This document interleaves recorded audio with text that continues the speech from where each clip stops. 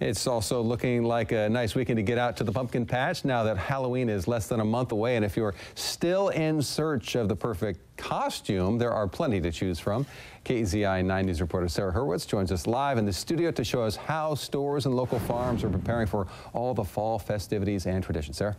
Matt, employees at Value Village in Springfield say that they like to get in the spooky spirit a little early. They've actually been selling Halloween costumes since August and say that shoppers have been buying like crazy, so much that some costumes are already sold out.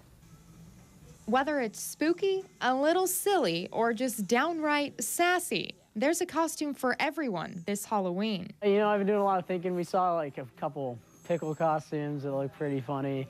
Figure that if you had a bunch of pickles running around, that'd be pretty good. Going as a group as something's always fun. We've gone as like ninjas in the past, and we always have more fun if we kind of do it as a group. Employees at Value Village say while they're stocked with the classics, there's always something new each season. It's always the shows on TV that are really popular. We've actually been selling, like Duck Dynasty and some of the newer shows like that. I know, it's so funny. Manager Rhonda Blackstone says they've been selling costumes since August, but this is the time when sales start to peak. This is the week where we sort of flip the switch and then we really start doubling in our sales each week.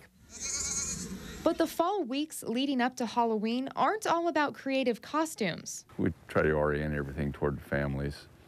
Nothing real spooky out here other than me.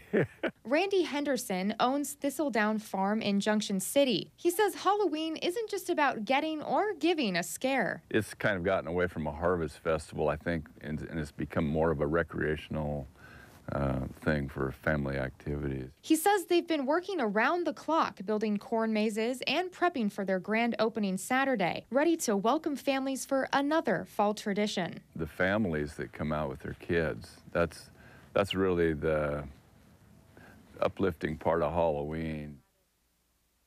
And going back to the main attraction of Halloween, the costumes, customers we spoke with mentioned that there is some concern about the hefty prices. Their tip? Buy smaller items and use some of your own clothing to save money.